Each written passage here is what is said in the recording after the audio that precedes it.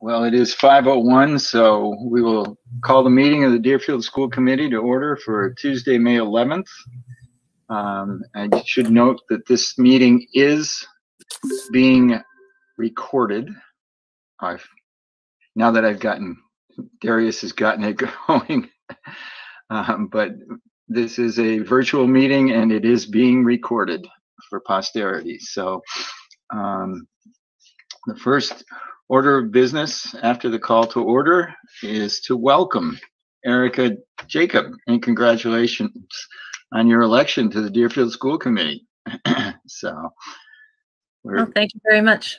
Yeah, I'm very pleased to have you join us, and hope you enjoy it as much as all of us do. So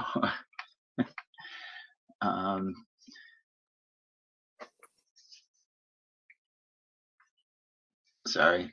The next item on the agenda would be a presentation by the Special Education Parent Advisory Committee for Union 38 Frontier Regional Schools. So I will turn it over at this point in time to, it is Asia, right? Yeah, Asia Cerrone and Holly Johnson, who are both on with us. So all right, it's all yours. Thank you guys for having us tonight. As Ken said, my name is Asia Cerrone, and I co-chair the Special Education Parent Advisory Council. The law requires us to evaluate the special education system and advise the district on the safety and education of students with disabilities. Our organization has been an official CPAC for just over a year now, so this is our first ever annual report. This year has been a difficult year for everyone. We want to thank all the teachers, related service providers, instructional assistants, and administrators for going above and beyond for the students in this district. The flexibility and dedication they showed this year has been amazing, and we are so appreciative of everything that everyone has done. This district did an exceptionally great job at providing in-person learning, and while IEP students benefit from this, they're still going to take longer to catch up due to their disabilities. So we hope that this will stay in the forefront during programming and budgeting decisions for years to come.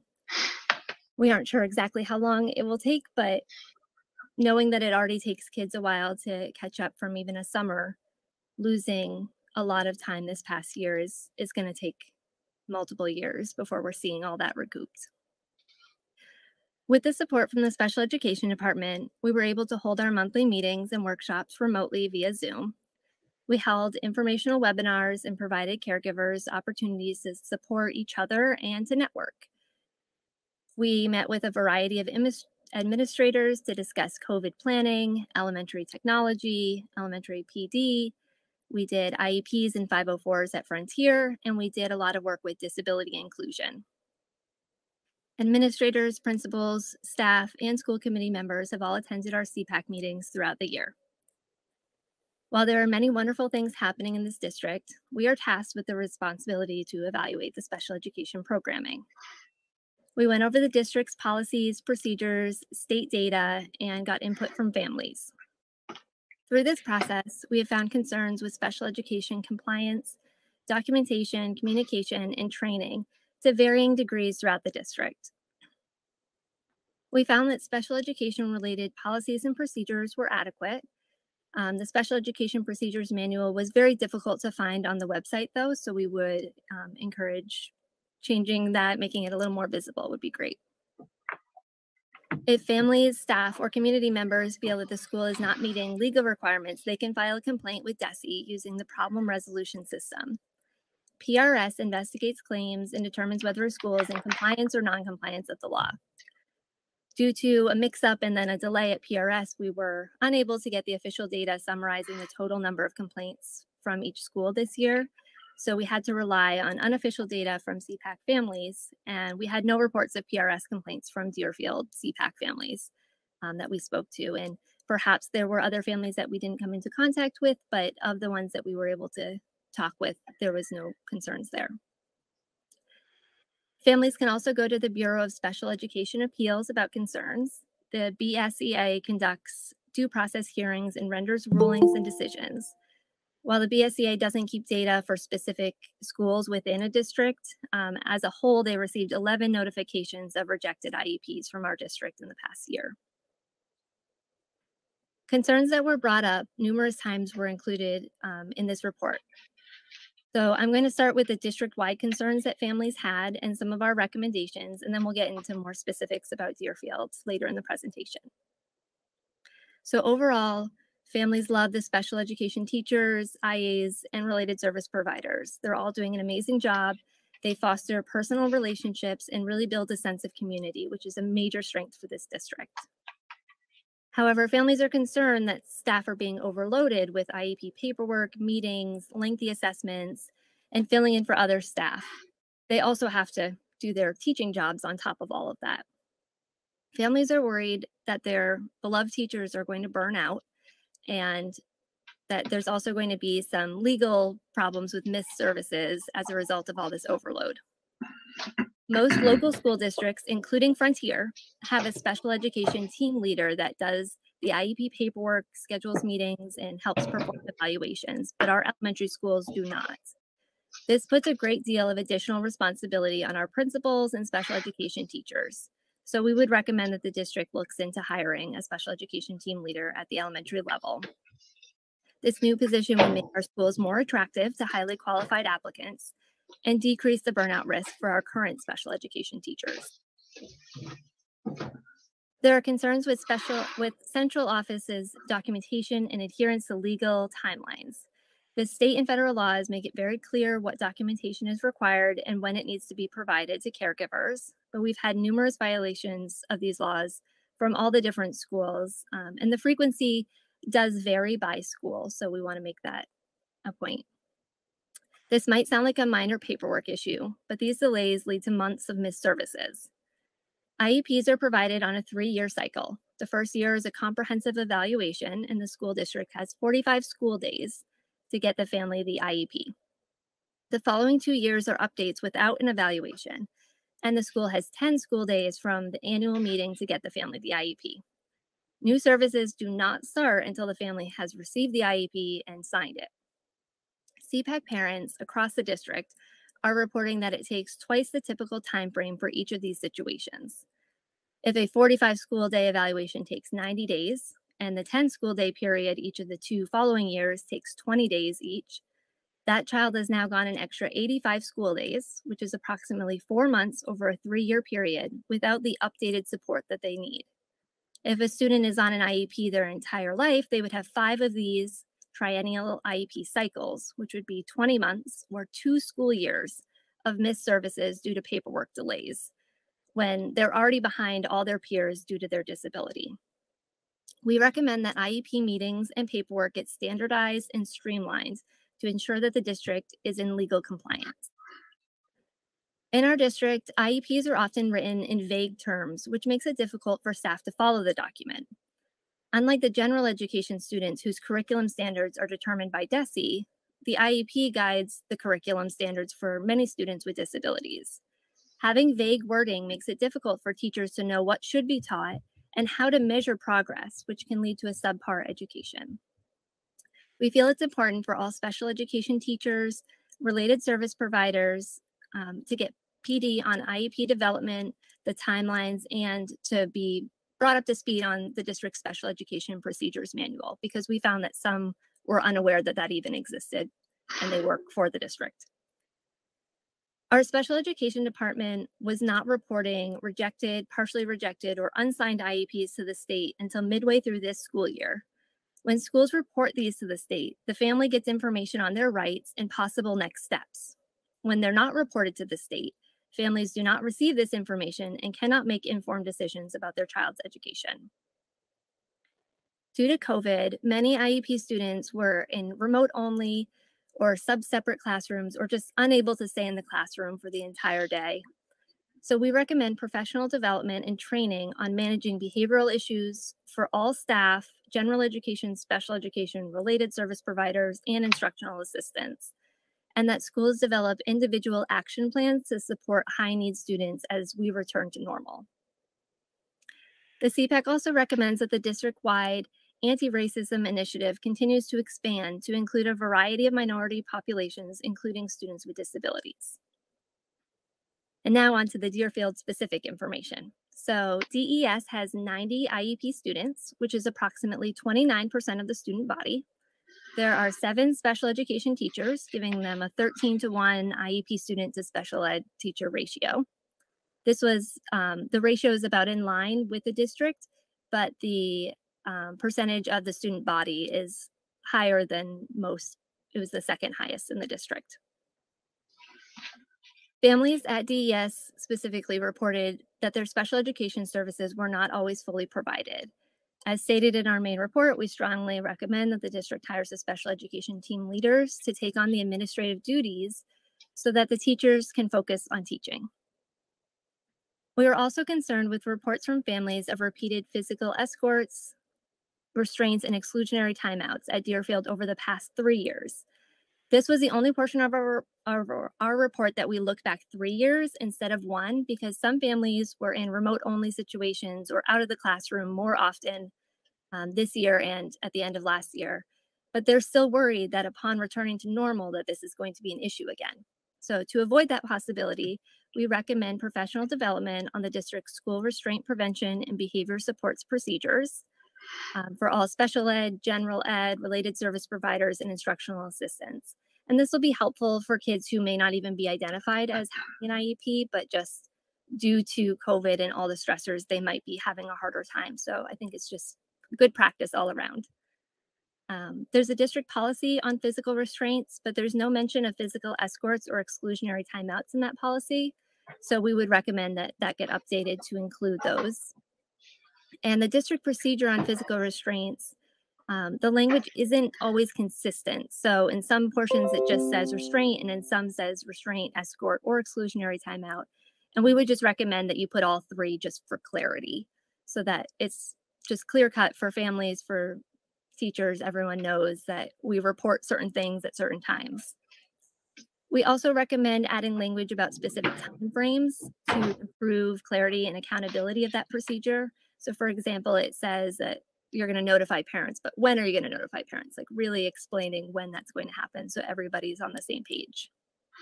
And there, just like the other procedure manual, this one had poor visibility. It was hard to find on the district website. So we would recommend that the district just sends out a digital copy to parents and staff on a yearly basis so that it's easy to find if the situation ever arises for them. Are there any questions? I know that was a ton of information.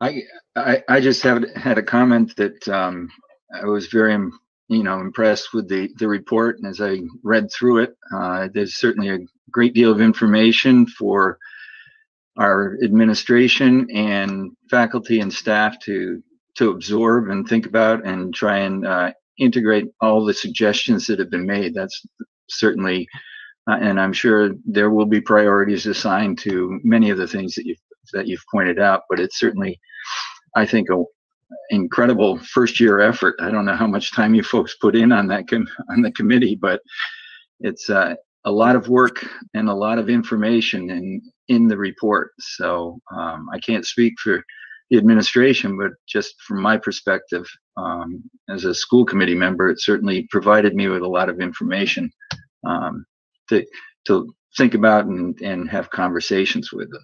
So I don't know if Darius or Karen have anything to say, or any of the other committee members. So. No, I'm just going to agree with you, Ken. I thank the CPAC for the efforts they've put in and their ongoing communication.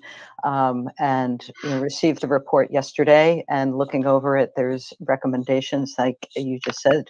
We could give priority to some of them and be able to report back. And having read through it and listening to Asia speak about it and share it with us tonight. If you have any questions going forward or anything that you would like me to speak to in other school committee meetings, I'm happy to address those questions and continue the conversation. Sure. Thank you. But certainly I should add thanks to Asia and Holly for the amount of work and effort that you've put in, and the communication this year has been outstanding. I mean, monthly monthly public comments and good communication with, I think, administration and school committees and the general population. So thank you so much for your efforts in this first year. That's quite a mission statement you have, by the way. So thank you very much. We'll keep chugging along and doing the best we can. Okay, and thank you for this good summary to start off our evening. So anyone else out there? Okay, well, thank you again. And we're going to move along on our agenda now. I think that we'll give, as Karen mentions, the special education team a chance to digest and take a look at things over into the summer and get in preparations for next year. So thanks again for an incredible first year of work, and look forward to hearing more from you. So the next item on our agenda would be to review and approve the minutes of April 14th, 2021. Motion to approve. That's Carrie. Okay. I'll second that. And David with a second. Did anyone have any comments or edits or note any errors? By the time I get done sending it to Donna, she usually catches most of the typos. So we'll see. Hearing no comments, we will conduct a roll call vote on the minutes of April 14th, 2021. And Ken Cutterback, yes. David Sharp? Yes. Carrie Etchells? Yes. Mary Raymond? Yes. And Erica Jacob? Yes. Okay, so 5-0.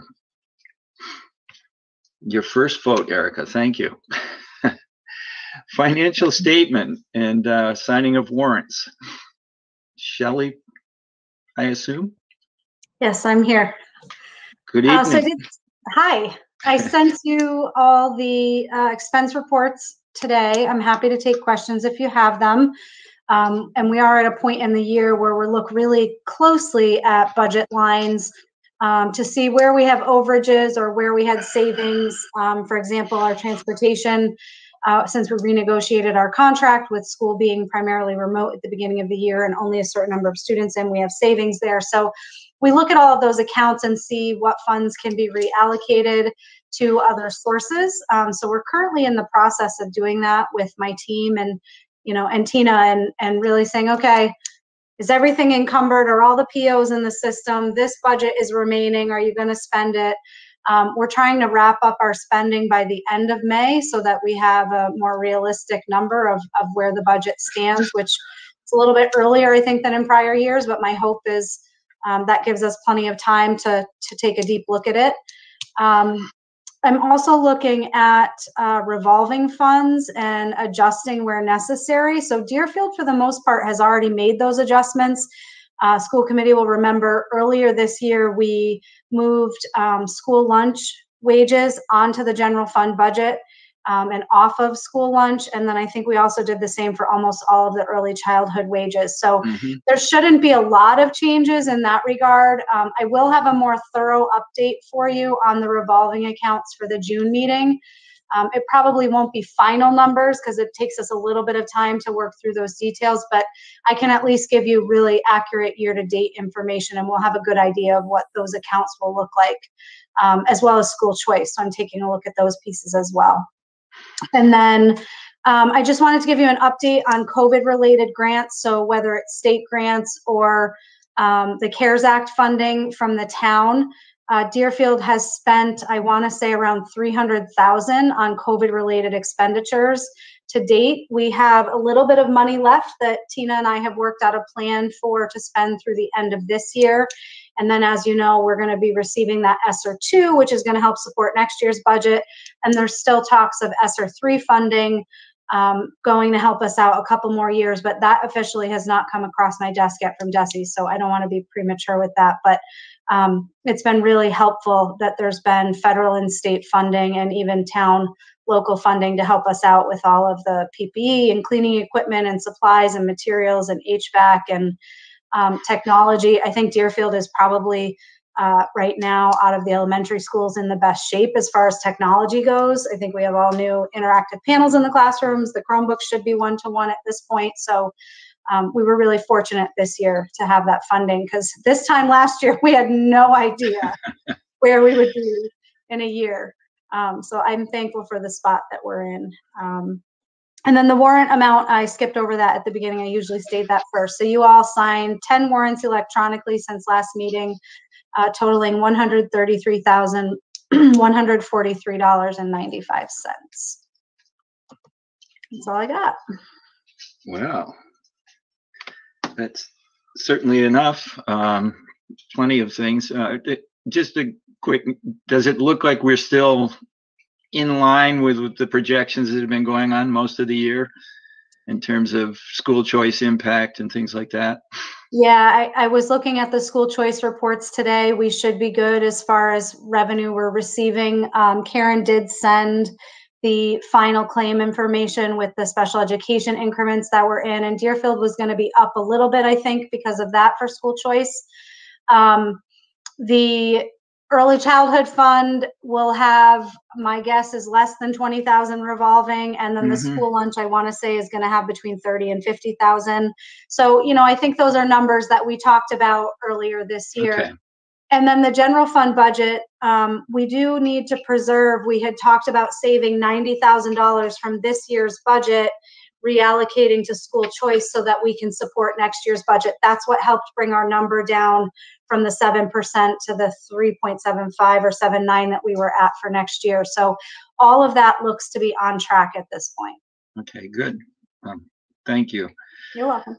I know that there's a capital planning committee and finance committee joint meeting going on right now as we speak. The budget at the town level is extremely tight, so they're taking a long, hard look at the prioritized list that the capital planning committee had provided. So we'll wait and see what impact that has. I think if there's any impact, it would most likely be at Frontiers level as opposed to Deerfield's. So, but we'll find out.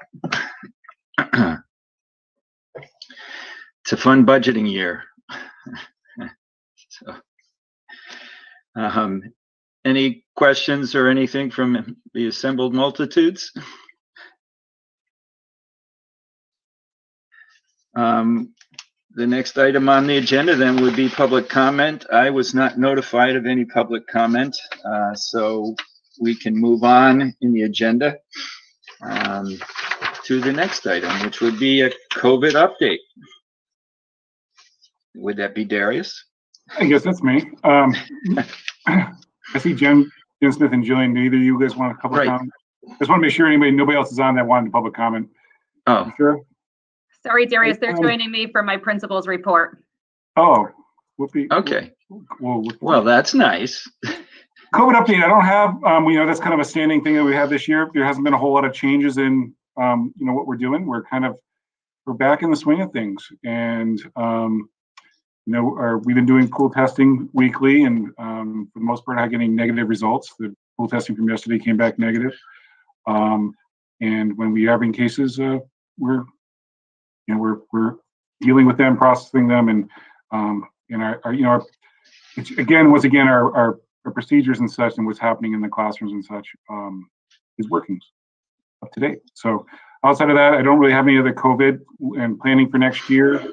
As I said, I think in the past meetings, we're looking for a regular opening for next year. And we'll see where we are with vaccinations and that kind of stuff, and what the protocols are going to be around masks and any other kind of PPEs that'll be needed or procedures in the building. But every month is a little bit different than the month before. So I think we've learned, don't overplan, don't try to outplan COVID. Just, take the information you have in the month you're working on it. So, we'll have to figure out what we'll be doing as a school committee, if we'll need to have a meeting before school year starts in August. We try, there's some months we take off and that kind of stuff. So we'll discuss that in June. But Mhm. that's my COVID. And unless there's any questions regarding COVID or anything COVID related going on in the schools, I'd be happy to answer. Oh.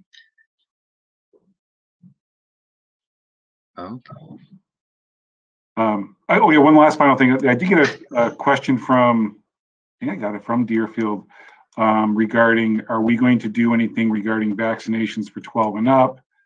And for sixth graders, that would fall under some sixth graders, right? And so I'm in the process of talking with our Board of Health and other health officials in the area, trying to do a vaccination program for 12 and over through the schools. For convenience and that kind of thing. You know, talking with other superintendents, we don't always think about it that way, but there's an access issue when you live where we live to get to a place to get a vaccination and that kind of thing, especially while school is going on and that kind of thing. So Amherst has been able to do something like that in their schools, and for 18-year-olds, and now they're going to try to do for whatever, and I'm trying to copy that here so that we can have at least an option for families to get vaccinations while at school. So we're talking about it. However, it's Pfizer only, and right now J&J is the only thing that Deerfield's been getting from the federal government. So you know, we're working out how can we get those things here. You know, so working on it. Okay. Thank you, Darius. Anti-Racism and Equity Subcommittee update. Would that be Kelsey? Yes, it would. And I apologize. My camera on my personal laptop is not working, and I forgot to grab a Chromebook on my way out. So I apologize for that. So, you know, we're kind of in that part of the year that's crazy for teachers and everyone in the building. So we are up at Frontier. We're about to have our first in-person discussion group. So we had been doing those virtual discussion groups since February. So this will be our first in-person one tomorrow, actually. So we're excited to see how that goes. And we're excited to expand that model into the elementary schools next year, hopefully. So the last big thing this year, we will be having a full committee meeting before the end of the school year to kind of clarify what the priorities are for next year. So tonight, I actually wanted to ask you all if you had any questions about the work that we've done this year, or if you had any feedback or anything that you wanted to make sure was brought to the full committee as we're thinking about priorities and directions for next year. Great question. From my perspective, I think the work that the committee has done this year has been outstanding. And again, we're in the first year, much as the CPAC committee was in their first year. But this is a new initiative for our schools, a very important one. And I personally think that the work has gone pretty well, or very well. And we're getting I think you're getting good feedback across the spectrum of the community, and hopefully that will continue, and we can continue to build on this year's experience. So, well, thank you. Anyone? Yes. I agree that overall it has been a positive response from the community, and it's definitely been a positive response from students. They've been really eager to engage with this content, which has been really exciting. Mm-hmm. It will take time, as we all know. So, but it's a great first step. Anyone else? We need caffeine or something out there tonight. A quiet crowd. No, I want to thank Kelsey for being a regular reporter at our group, at our committee meetings, but I also want to extend our thanks to the whole committee and the whole team that's been working on this. It's been an incredible effort, and just good communication to the school committee and good communication to the school community. I think that needs to continue, and this is vital work. So thank you for your efforts, Kelsey, and please pass along our thanks to the rest of the team. So I absolutely will. Thank you so much. mhm. So well, this crowd is tough tonight. New Makes you realize business. how much Trevor talked. What's that? I know Trevor's. I realized there was a lot of filler. Just kidding. That's true. We will try to make up for it. I will. Under new business, I'll start the new business section by apologizing. I should have apologized at the beginning. I had sent out a note to the committee members today, thinking that we were doing reorganizing tonight after the town elections, but we will be reorganizing at the June meeting. My apologies for jumping the gun on the note to you all, but you can certainly think about positions or things that you'd like to do with the committee, and we'll have a good reorganization meeting at the start of the June meeting. So new business discussion, charging for early release Friday gap care. Tina, is this you? It's not. I was It's going to say, if not. it is, Darius is pulling a trick on me. This is Tina's idea? No. No, I didn't know. I have some fun here. So basically, you know, what I'll do is I'm going to present my screen just as my notes on this, and it might be easier than just looking at me talk. Not that it really needs a presentation.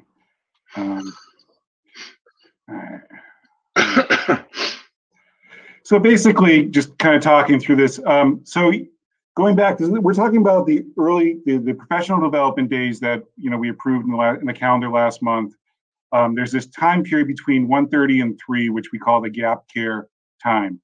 And when we rolled out for those professional development days, and go way back to Marty Barrett, as some of you may remember, there was this time, what we're going to do with the students, we're going to provide enrichment activities and that kind of thing. That really didn't take off the way we wanted to.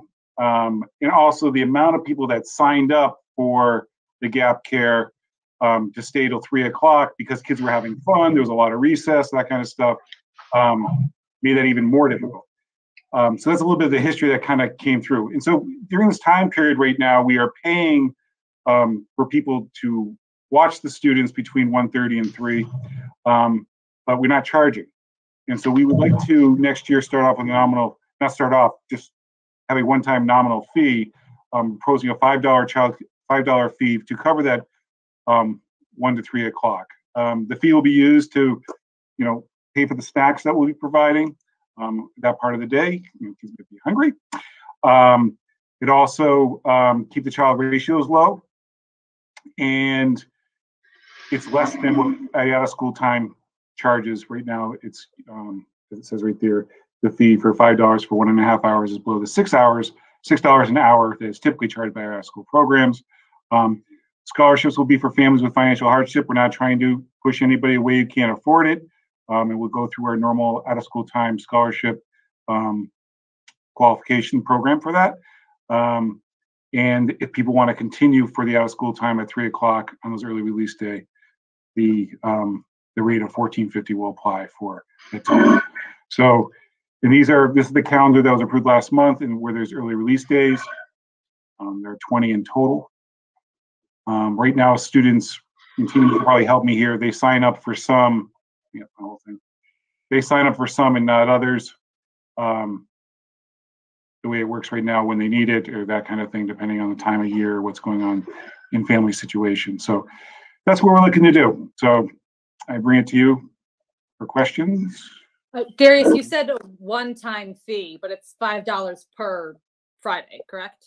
Yeah, if I said that, I misspoke. Thank you. It's $5 per. Right. It's $5. It's a $5 per day for the hour and a half coverage. Okay. That was going to be my question. So, any other questions from people, or Mary? Darius, do you have a number of how many? I know it varies day to day, month to month, but how many students participate? Tina? Last year we had around 140 and upwards to 160. And so Darius is correct. Families are able to sign up monthly, and some people choose certain days and some people don't. But on average, we have anywhere between 140 and 160. Wow. Okay, That's a good sized group. So, okay. Well, if there are no other questions, this was just presented as information, or would you like a vote? Darius? I would like a vote. If the committee's not ready for a vote, we certainly, I need to know by next year.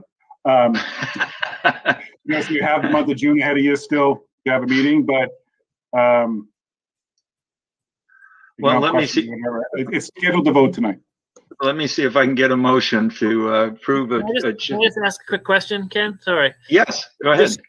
Just specifically, so where does the money go? Is there is it for the out of school time budget? Directly to that budget? Yeah. Okay. Correct. Mm-hmm. So that'll help offset the costs. We're paying those people now without a charge, and we were picking it up, supplementing it from either.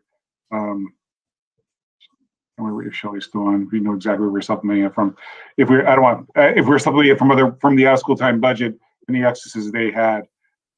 So basically, the rest of the program is paying for this gap care, rather than us being able to use that money to offer, additional things and or staffing. So I mean, if my math is correct, we're looking at around $700 or $800 a day times 20 days is a fair amount of money that we would generate out of this. Do we have that kind of staff expense? On the order of, if my math is right, it's been a while, but isn't that around $16,000 or $15,000? Just a curiosity question. You're probably not going to. Maybe I'm getting. What's that? They're probably not all going to pay the full 5, so I would drop that down to probably 100, or I mean, I don't know what the statistic would be, but probably a bit less. Mm-hmm. It's probably 500 a day. Right. Even at that, it's 10,000 at 500 a day. So right. I can't remember last year. I think this was paid from budget, Tina. It was not paid from out of school time. Our instructional assistants are assigned to cover in classrooms, and we needed to use all of our instructional assistants for that gap time, if you will. We were able to free up maybe 1 or 2 to join some of the professional development. Right, but that, I mean, as you just noted, that takes the IAs out of the professional development picture, which isn't ideal at times. But I don't know how you work around it. There is, to be transparent in this, there is the fact that when you charge even a nominal fee, many families will choose not to have free child care, gap care that they may not need, that they were leading their students in because it's a free gap care time. And so therefore, we're not, again, $5 for an hour and a half, for several months out of the year is not going to really push people away, but it does make people pause whether or not they want their child, or whether or not they're going to come at the regular dismissal time and pick up their kid. And the idea is that will help reduce the number of twofold. One, it will help us pay for some of the losses that we have there. 2, will allow us to free up some staffing that we've had to use for that. And so, originally this is where something we went back and forth on. And I know this because, those of you that were on the committee 8 years ago, I think, when we did this. No, longer than 8 years ago. Was it? Yeah, about 8 years ago. That's about right. Is when we kind of came out here, and it was really we really wanted to get that professional model in place and and we had nice planning about creating, enrichment activities, and we'll do this. And then once we created some of those activities, everybody signed up for them, and all of a sudden we had capacity issues of trying to make that work. And so that kind of all. And meanwhile, we've seen the importance of I hope we've sold the importance of the PD and having the ongoing PD, rather than at that time there was only 2 days a year at the elementary school that were set for PD outside of parent conference and such. Maybe it was 3, but it was very, very limited. So we've been able to get a lot done and really move that needle in supporting the teachers and such. So that's kind of the history there. So I just don't, part of this movement of doing the $5 fee is that families don't leave here. They don't just leave the students in. If they need to sign up for the after care program, and there's financial hardships, we will support them. So that's looking at that as well. Yeah, I mean, I was just raising the question to ask the question. I wasn't doing it as a critique or anything. So, Erica, I see a hand up there. Erica, go ahead. Yes. Sorry, I was pressing the raise hand button instead of the mic mute button. I wasn't getting anywhere. I just had a question about, I suppose, a little bit of the origin of the early release day in terms of charging for it when, let's see if I can formulate this. The early release is a time when the kids are being picked up or being released, obviously early, and for, I guess, is that how long have we been doing the early release? I guess part of where I'm coming from with the question is about the idea of for dual working parent families, and the fact of the having to figure out what to do with their children on an early release day. So whether that's like part of a standard, like, is that something that happens in most school districts? I know it's for professional development, and it's got a lot of use in terms of what happens for the staff. But I was just wondering, in terms of the school, the school day, the length of the school day, in terms of how it impacts families, and whether that, because in some ways I was wondering if, like, the goal is entirely to, are we, there was a little bit of a mention of being able to reduce the number of people who use it if they're deciding not to choose it. So I was just sort of wondering, like, how is it the school's responsibility to have the full day covered for students who are used to having that full day covered? Sorry, it's a kind of convoluted question, but I'm trying to get at a lot of angles at once, I think. But if you can parse that out, that'd be Sure. So you did hit a lot of different angles. So the last where you ended is a philosophy question. What is the role of the school and a child care component for families? You know what I mean? Do we have an obligation to families to provide child care 180 days out of the school year, on full days? That's a philosophy thing. So I'm going to say our job is to educate and provide the best education possible. And in working within the constructs of I guess that's what we're kind of saying here, is that we need to we can't create time for teachers. We can't create more time. So, we created this model. The model started off with, I think, 25 days, and we reduced it down to 20 over the years. I think we did it immediately in the first or second year, so it was before I was in this position. And so we did reduce it from there. There are different models in different surrounding districts. Some do like half days, and they do one half day a month, or half day in several months, and doing longer time periods with the teachers. We went with the reduce of the hour and a half on the Friday. Why did we pick Friday? We did survey the parents this year, and overwhelmingly, we were thinking about shifting it to Wednesday administratively, but overwhelmingly the parents were saying, if you're going to do it on Friday. So that's why we stayed with Friday. I think it was like 74% of parents said they preferred to have it on a Friday. So I mean, there's different ways of doing professional development. Do we have more by the hour than other districts around us? I think we're probably maybe in the upper middle of that. I'm kind of guessing now, just thinking of my colleagues and of other superintendents in other districts of what they do. But you're going to see a lot of districts, neighboring districts, have a lot of half days. Usually it's a half day Wednesday kind of deal, where they dismiss at 11:30 or something like that, and they get 3 hours in or 2.5 hours in rather than an hour and a half. So yeah, I mean, I think that you bring up a good point that families will start to weigh the benefit of having their children in that time period when it becomes a budget issue for the parents as well as for the, you know, the benefits to the school if they get the revenue versus what the parents need to budget into their own to, I mean, it's a small, at least, you know, it's a cup of coffee or whatever, but not everybody goes to Starbucks every day, you know, so it's the balance there. So anyway, yeah, it's something just to consider. Thank you. Okay, thank you. I have a question. Tina, Sure. I think you mentioned when it's a busy, you know, 140, 160 kids there, most of the IAs are there watching the kids. Are we saying if this is funded to this $5, maybe there's fewer kids, maybe there's more staffing from OSTP? Does that mean the IAs are then taking advantage of PD that they otherwise are not able to because they're busy watching the kids? Yeah, I mean, given how many students sign up, then we would shuffle our resources accordingly and possibly be able to free up more IAs to participate in that PD.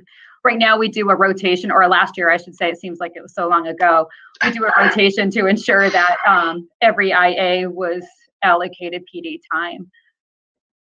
Mm-hmm. Great. Thank you. I have a question. So I just need a clarification on sort of what Carrie was asking as well. So the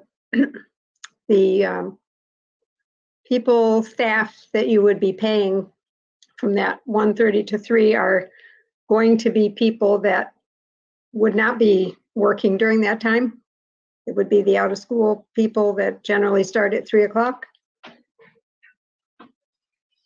Darius, do you have ideas on this? Because history isn't the IAs. Some of them it's both. And we have a lot of IAs who also work in the after school program as well, right? So, you know, if we can, now that if we have some more funds, we can also have those who do just out of school time to come earlier because we have funds now to pay for them. So that would essentially open up additional slots. Will we have enough for, depending on the numbers, let's say it reduces, by 20 kids or something like that.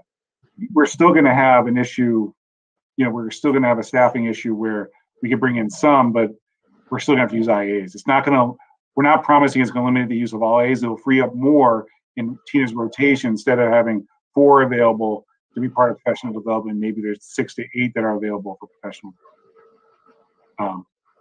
So it's, but again, it's not the one. There's kind of all the pieces together. It's not there's no one reason. Like this is why we're saying we're doing this. We're saying kind of, you know, cumulatively the 3 different, you know, different areas at is why we feel there should be a charge there. And then could you just, I mean, I know the importance of professional development certainly, but just give us a little idea of how that time is used to make a big picture type of difference, because sometimes people think, well, an hour and a half is nothing. By the time you get started, it's over. So how do you formulate the programs for your professional development? Do you take, you know, one project and work on it all year? How does that work? I'm pulling up.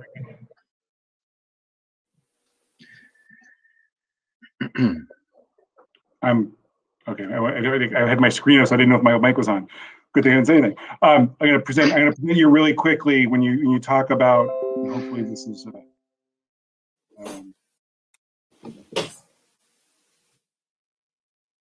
Basically, this was this year's early release calendar, so that people can get an idea of what we're doing between the 1:45 and the 3:15. That's the teacher's time. The kids' time is 1:30 to 3. We're talking about the after-school programs, but you can kind of see, you know, this year, obviously our focus was anti-racism and professional development. You can see that ongoing. You talk about grade level meetings, and that's what you're talking about, grade levels across the district. Mm-hmm. You know, looking at the health and wellness. So you're kind of seeing, if I had another, I grabbed the first one I could find. We have next year's in draft of what we're going to do. We haven't assigned them dates yet, because it also depends on when our outside speakers are coming in and how we're lining that up. But you know, do you mind if I jump in for a second? Please do. So Mary, they're broken up into categories. So we have a district proposed, like district times, and then we have building-based times, and we have teacher proposal times. And so then we're able to dig deeper into each of those three categories. Great, thank you. That's helpful. And that was like the different colors in that thing, right? As well. Right. Yes. So I see Erica with her hand up. It was sort of a follow-up on that, which I think I have a better formulation of where I was trying to go with my question. Thank you, Mary, because you helped, and Carrie for your follow-up too, because that helped.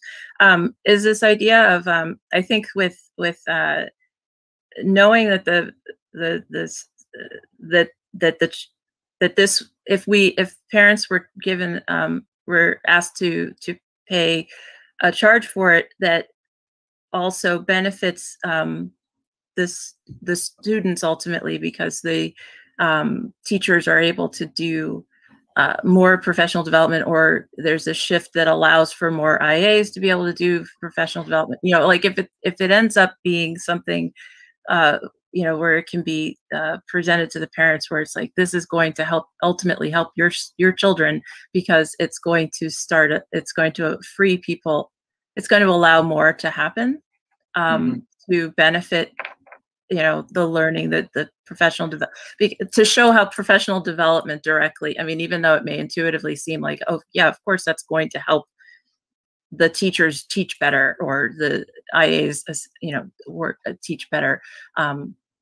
Maybe it's one of these things where it's just making the case more strongly, so that the sort of cause and effect. It's like, yes, I'm helping invest in the school so that my kids are getting a better experience out of it, I guess is Sure.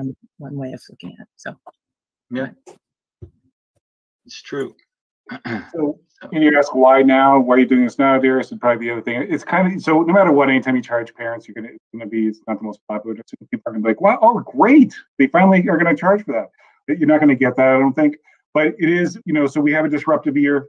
We have a disruptor. I mean, we didn't have after school program this year. So as we started back up, you know, if we're going to do any major kind of changes programmatically, now's the time, at least in my, you know, we do transitions like that, it's the time to do it. And so that's why it's being brought up this year now as well. So right. Wondering of the timing of it. We've been talking about it administratively for years, and we're kind of like, you know, it's not the most popular thing to do.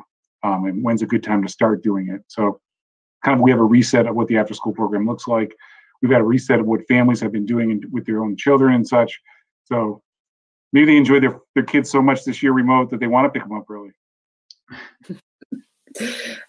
Has there been any consideration for sibling discounts? I mean, $5 is not much for most families, but when you talk about 2 or 3 or 4 kids, it starts to add up. Just wondering if that's been discussed. It's not a deal breaker, but you know what? We have not ironed that out. Okay. So if you know, quite frankly, you are the first committee to have this discussion. You're the first May meeting. So I think we should look at that, because I agree completely. Yeah, certainly. Yes. thanks. Good suggestion, Carrie. We'll do that. Good one, Carrie. Get more than one kid. No, not the only one with 3 students out there. So maybe we hold off on voting until next month. But I don't mind if you do. There's no kind of rush on this, because we're not going to be notifying families till after June anyways. And quite frankly, you can, you know, test the waters and conversations with people and stuff about how people feel about that, I guess. Do some ground research. Sure. I think we put it back on the agenda for next month, and maybe there will be a sibling discount structure to it. Who knows? But good suggestion, Carrie. Any other thoughts, comments, suggestions before we move on? Okay. So no vote. No vote. Next month.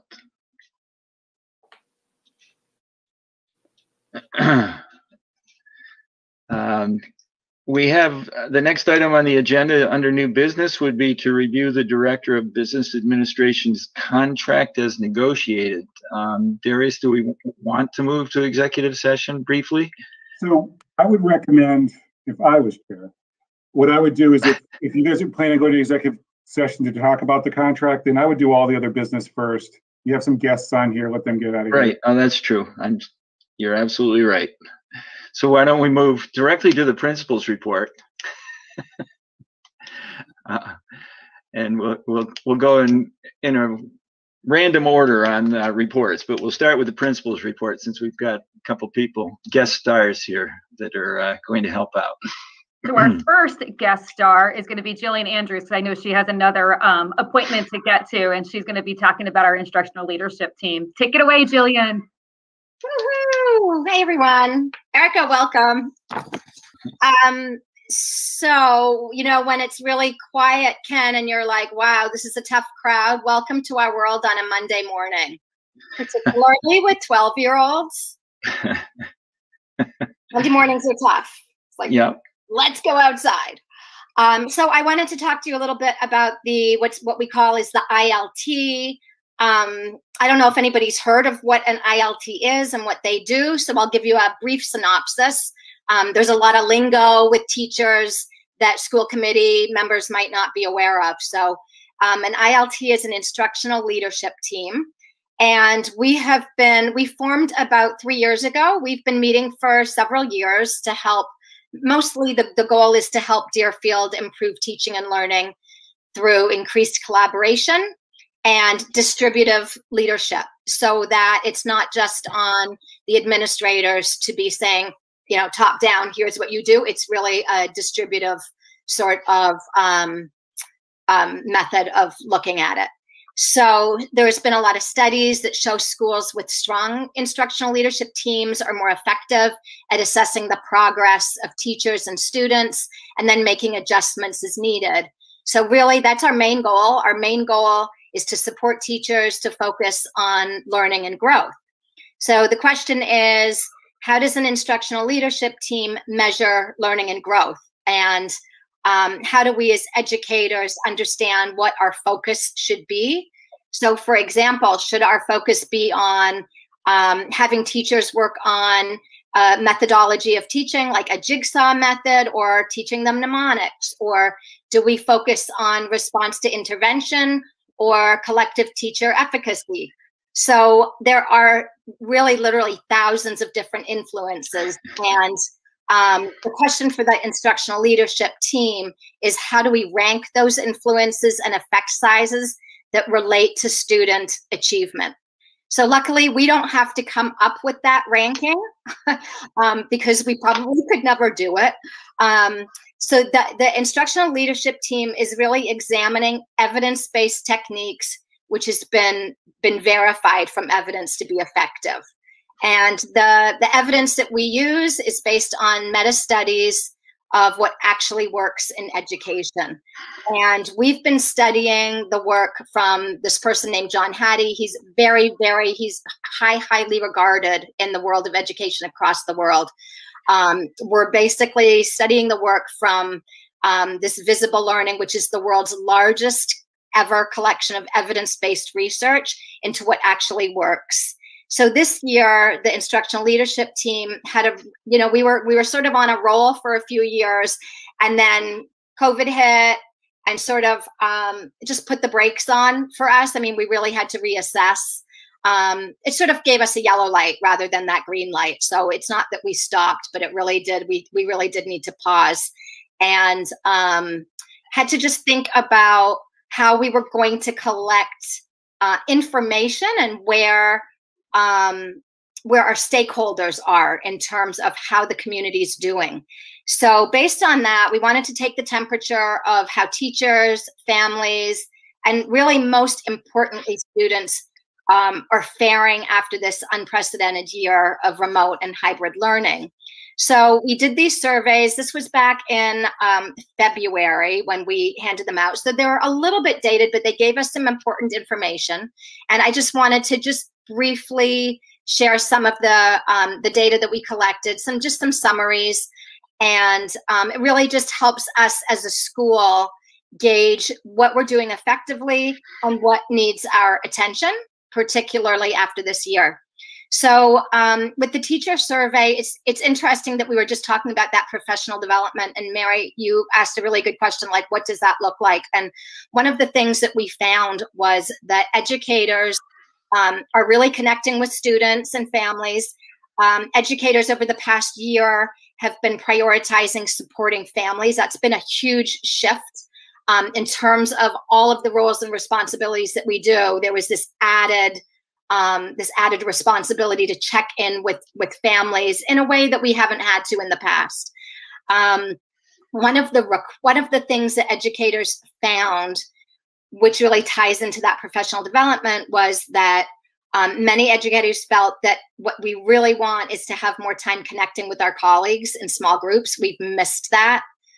And along with that, educators showed an interest in receiving additional professional development and collaboration through what are called PLCs, another lingo, which stands for a professional learning community, and coaching.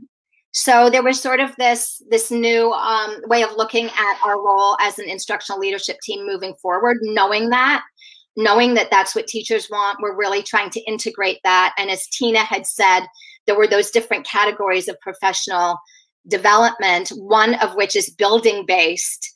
And so that building-based team collaboration is something that we're looking at as an instructional leadership team to see what are those goals, what are our goals to support teachers, again, to focus on learning and growth, and to have teachers working together based on what they think they need, which is professional development. Some teachers wanted coaching, and then these professional learning communities. So then we also did family surveys, which was interesting. Most families, the report was really positive. I'd love to say that we received more feedback, but we did receive quite a bit. Quite positive. Families felt programming was appropriately rigorous. And don't forget, this was back in February. So this was still while a lot of students were still remote. We certainly weren't back 5 days. 62% of the parents surveyed did identify an academic barrier for their child. We haven't really, the survey did not iron out what those are necessarily and how much of that was a result of being at home and having remote learning. And the other great news was families feel very welcome and connected to the Deerfield community, and that communication's been meaningful, effective, and helpful. Lastly, my favorite was the surveys given to students, and that's actually something that the instructional leadership team has been doing, rather than just collecting data of what we think based on anecdotal evidence or based on assessments or tests. We're really trying to have student voices become very visible to us. It's a shift in what we're thinking about, but this was sort of a first step towards really getting surveys from students so that we hear from them directly how we're doing. And students felt generally positive about remote learning on Wednesdays. Don't forget, this was when many students were back in school in February at the beginning of the year. Many students, not surprisingly, struggled around technology at home, distractions, missing time from their peers. Students, this is maybe my favorite piece of data from everything we collected. Students felt that they were learning a lot almost every day. And again, that voice of students, what we think as teachers, you know, we can be wrong. So to have that voice of students is really key. And students felt very supported in knowing that they could improve their learning. So some really meaningful data. We are going to be conducting another follow-up student survey at the end of May. And so we'll report back to you on that also, just to see the difference in terms of how students are faring who are back in school. How has that been for them? And then also how students are doing who are remote. And we'll be collecting that data to really give us some information about where we're going to go next year. So lastly, just in terms of the instructional leadership team, we're really also just looking to grow professionally. There are 4 of us on the team right now. It consists of Meg Schulda, Kristen Robinson, Tina Jem, and myself. And this summer, we're pretty excited. Unfortunately, it's remote and we can't go to Hawaii or something for it, but we'll do it. There's a virtual 2021 annual Visible Learning Conference that we're all pretty excited for. And we're gonna be doing things like taking courses in how uncommon leadership teams solve common school problems, formative assessment in a brain compatible classroom. I know, but this is what we get excited about. I'm like, this is my summer. I'm psyched. I know my kids think I'm pretty geekish, but we actually really are excited about it. So we just wanted to share that with you because ILT has not presented to you really, and we wanted to just let you know what we've been doing and where we're going, and happy to answer any questions. Well, thank you for that overview. It's great to hear of the work that's going on. I was not aware of it, so I appreciate the summary. How's the team formulated? And I will get to you in a second, Erica. Just, Tina and Jillian, how were the 3 of you or the 4 of you? How'd you come together? Well, quite honestly, we're the last people standing. we had a larger team and COVID hit, and so these are the last people standing. But typically we reach out to get a broader representation of the school, and we look for volunteers. So we're hoping to build our team next year. But although we're a small team, as you can tell, we're pretty mighty. We just keep chugging along. No, it sounds like a tremendous amount of energy. Erica, you had questions or comments? Yeah, no, I just wanted to say thank you for all of that information, Jillian. And also it can completely relate to the geeking out part. That does sound like a lot of really interesting stuff that you're going to learn over the summer. I was curious to know, you said that you were wishing that more families had responded, and I just didn't know if you can share the percentages of like how many people responded and how many students responded. Was it? Sure, I have that. There were 52 responses from teachers, and for students, we received 158 responses, and we expect we'll receive even more because when we do it again, we will be having Erica Parker, who is our tech person, give the survey during their computer time. So we should have 100% or close to 100% cool response, which will be great. The more we get, obviously, the better. And then families, we had, let me see,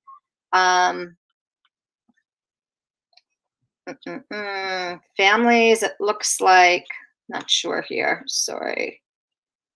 I couldn't be. It says 52 responses for families also. Oh. Yeah.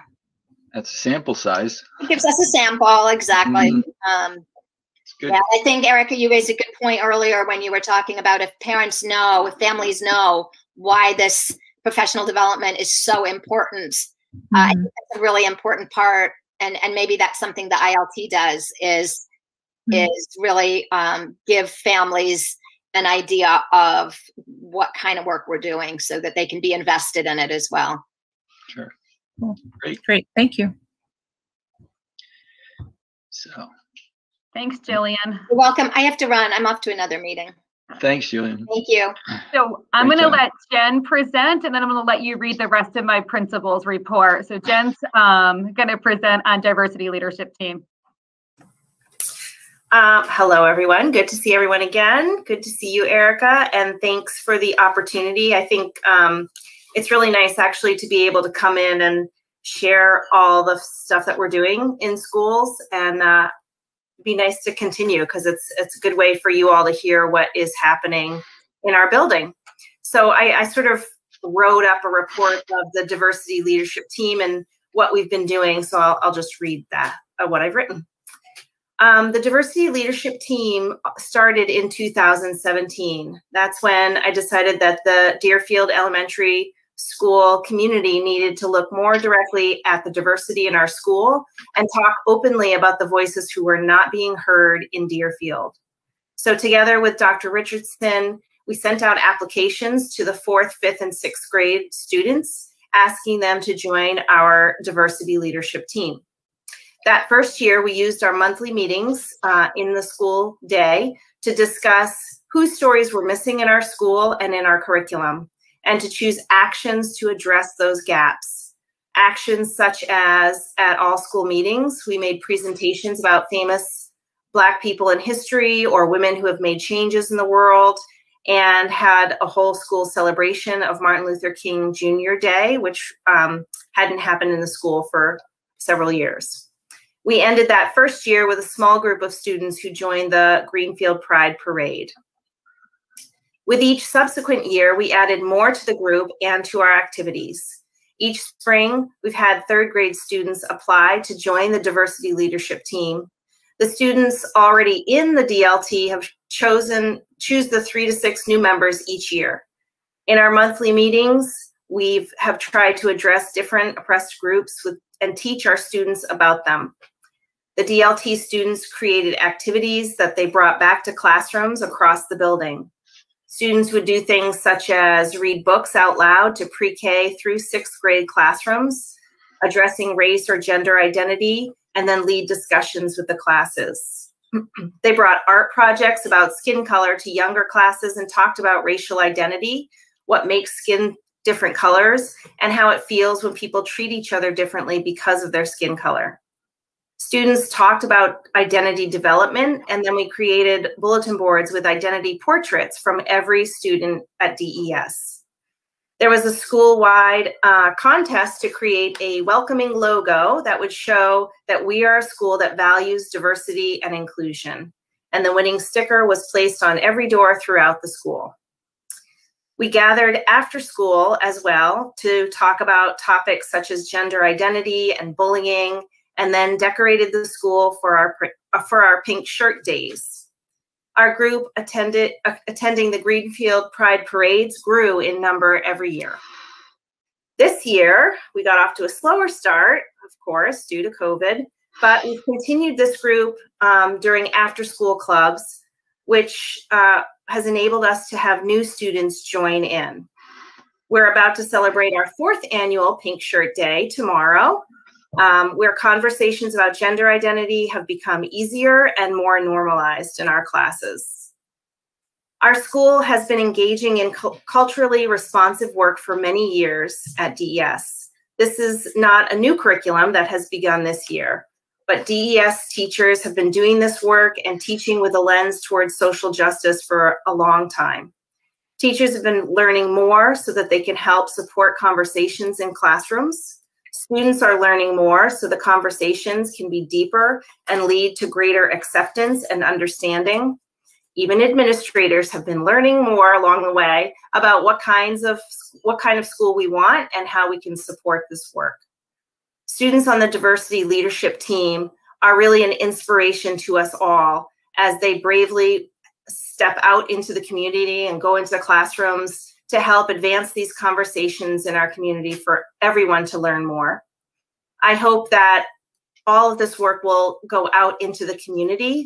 Thinking about Kelsey's question about what we want for next year, I think by having community members, including yourself, learn more, we can ask better questions and we can all join in this work and be emboldened, like the students, to continue our own growing and learning. The pathways that were sent out about a month ago is one way for you to engage in this learning. We would love to have you join our school when events are happening and you're allowed to come back into the classroom when the diversity leadership team holds these events, to come in and see what we're doing, and of course, asking any questions about the work as we share. So thank you for your time, and I would love to answer any questions you have about the diversity leadership team. Thank you, Jennifer. Can I ask one favor? Could you send that statement? Sure. To myself or to Donna, one or the other, just so it can be included in the minutes. Yes. It's a very nice statement, with tremendous effort. Jennifer, I just want to say thank you for that report and thank you for the work in doing this. I'm really grateful as a parent and school committee member to have a school where the students and teachers are doing this work, and good. It makes a difference. And there's a lot of schools in this country where this work is not happening. So glad we have one that does. Well, thanks. Good job. Thank you. Mm-hmm. And you're welcome. I was just gonna add to that to say that thank you, and also what was I just gonna say? Sorry, it's leaving my brain. You mentioned the leadership team as a smaller group. Is that different from the group that you also do for how do they interact? So normally in the normal year, there's a smaller group, the leadership team, and we meet on a monthly basis in the school during the school day. And they're the kids that kind of disseminate out into the classrooms and run projects, do read alouds, come up with activities. The after school club is open to anyone, where we just do more educating about any of these topics. And, they support some of the activities, but they're not necessarily the kids that go into classrooms and do the teaching and talking and leading activities. So we'll get back to that next year, I hope. We just couldn't have kids going into other classrooms this year and all of that. So yeah. Thanks for the clarification. Yes, thanks for the question. Well, anyone else? I'll just say thank you too, and also I just think it's great. Obviously, the kids are kind of leading the charge here and leading this effort. It must be really fun to also see that, obviously, as a teacher, as it takes off. But I did have one just question as I was just at the end here. Are you teaching fourth grade? Yeah. And did you say that this is a fourth grade group? Fourth, fifth, and sixth. It's fourth, fifth, and sixth. And then in the spring, we invite the third graders to apply, and then they sort of get integrated in the last meeting or two. Got it. So next year, we'll have to kind of backpedal a little and shore up our group because we've lost a lot. Sorry, I missed the fifth and sixth joining. I was thinking how amazing it would be that you've got these fourth graders and how you manage that, like with the fifth and sixth graders not being involved and being told what to do and taught by fourth graders. But sorry. No, they're actually really good. Even when fourth graders go into a sixth grade, I usually have a sixth grader with them, but they pair up to go and read or do an activity, and they're super respectful of each other, and they have great conversations, and the teachers really don't do a lot. They help more with the little ones to help facilitate, but sure. The kids do an amazing job. So yeah, that's great. Fantastic. Great work, Jennifer. Thank you. You've had a busy year. Yes. But it's a passion, so I appreciate the kind of school and support to be able to do this work. Yeah. Well, we appreciate the work, believe me. Part of the reason why I started doing this 30 years ago was because I believed in Deerfield Elementary as an educational leader in Western Massachusetts, if not across the state. And things like, the diversity leadership team, the instructional leadership team, these types of initiatives aren't mandated, but what they provide for the town of Deerfield and for the Deerfield Elementary School just speaks volumes in terms of the level and quality of education in our schools. So thank you so much. So, Tina, we're going to read the rest of your report. That's good. Thanks so much, Jen. So I sent it late. Sorry about that. And it's just all the fun activities that are coming up. Just one note, we are going to have a hot air balloon here on Thursday afternoon if anybody wants to stop by for that. Don't ask. We have great parents too. Well, that should be interesting. So that'll be fun. Okay. I think that brings us to superintendent's report, or Carrie, anything with the collaborative? The report was sent out probably Right. 3 or 4 weeks ago now. So Yeah. I'd forgotten about it, but yeah, it went out. So that's the report. That's Feel free to fine. read it. That's fine. Darius, you have anything?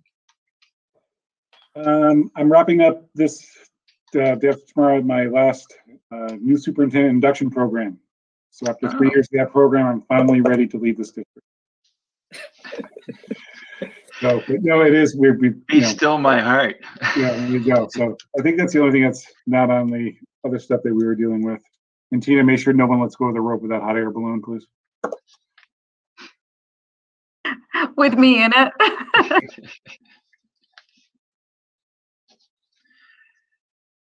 So, okay. Well, then I think we will move. Should we move to executive session? Darius. Yeah. Okay. We're going to move to executive session to discuss. I don't have the exact language here. Oh, it's in the minutes. For discussion of pursuant to Mass General Laws, Chapter 30A, Section 21A, to conduct contract negotiations with non-union personnel, specifically Director of Business Administration. So we will be going into the meeting and we will be coming out to take a vote.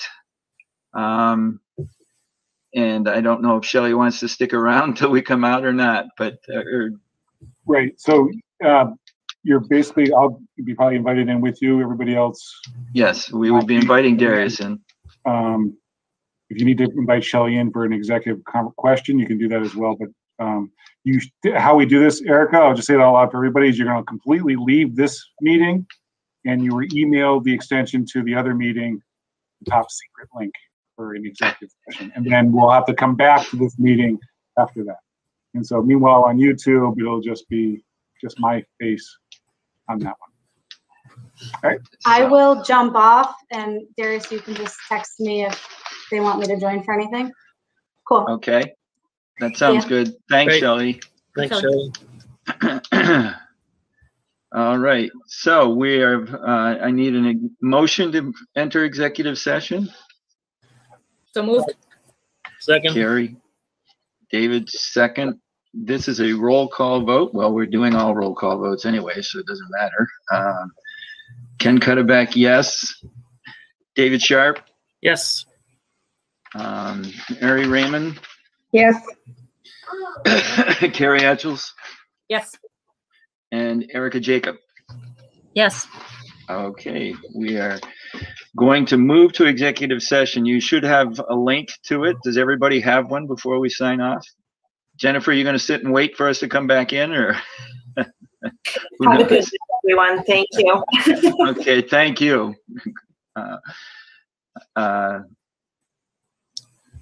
So everyone has the link. We'll all leave and move on over to executive session.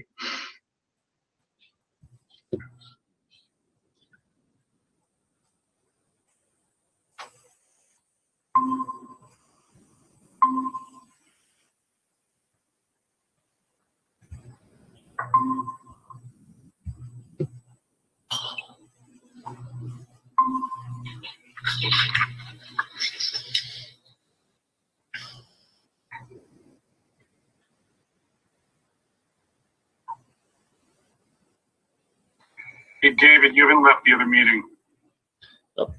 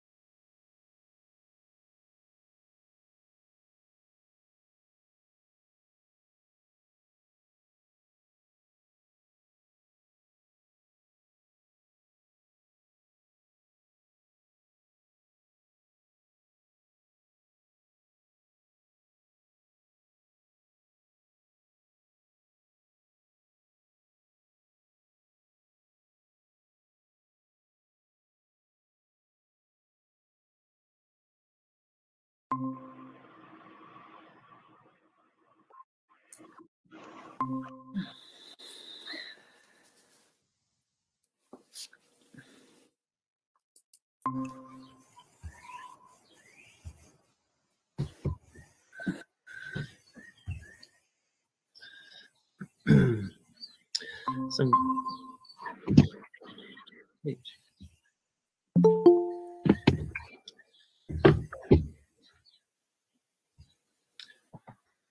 just had a nice news flash that Massachusetts had its first day in over a year with no COVID deaths. Wow. Yeah. Good. Yeah. Trending in the right direction anyway. Yeah. How do we lose Ken? Now, just as I was hanging up, I did hear him sort of trailing off saying something about, do we go back to the original one? I got locked out before or something.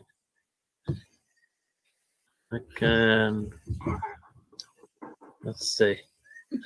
Should I give him a buzz?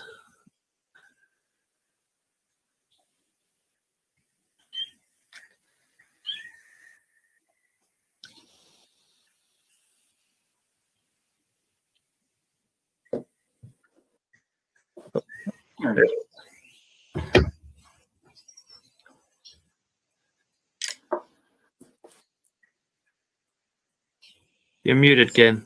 I see that. I said, always an adventure. My email when I disappeared on me while we were gone. I had to go, and then it wouldn't start up.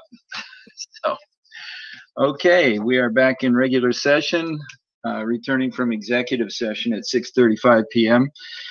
And I will entertain a motion relative to the contract for the Director of Business Administration. Anyone want to make a motion to approve the contract as negotiated? I would make that motion. Second. And Mary seconds. And we will conduct a roll call vote. I'm assuming no additional conversation necessary. Ken Cuddeback, yes. David Sharp? Yes. Carrie Etchells? Yes. Mary Raymond? Yes. And Erica Jacob? Yes. Very good. It is official. We have approved the newly negotiated contract for the Director of Business Administration. Darius, please extend our thanks and congratulations to Shelley. And we look forward to working with her for the next 5 years at minimum. So yeah, just FYI, when I get all 5 approvals, then I'll have to have you sign up unless you're digitally signing. Yep. Don will figure it out. Sure, she will. So the last order of business would be adjournment. Or did we ever do the minutes? Yes, we did the minutes. So, and I forgot to do the executive session minutes in executive session, so we can save that for another executive session someday. So, do I have a motion to adjourn? Motion to adjourn. Second. Let's see, second. And one more roll call vote. Thank you all for your time tonight. Ken Cuddeback, yes. David Sharp? Yes. Carrie Etchells? Yes. Mary Raymond? Yes. And Erica Jacob? Yes. Very good. Thank you all, and we'll see you next month.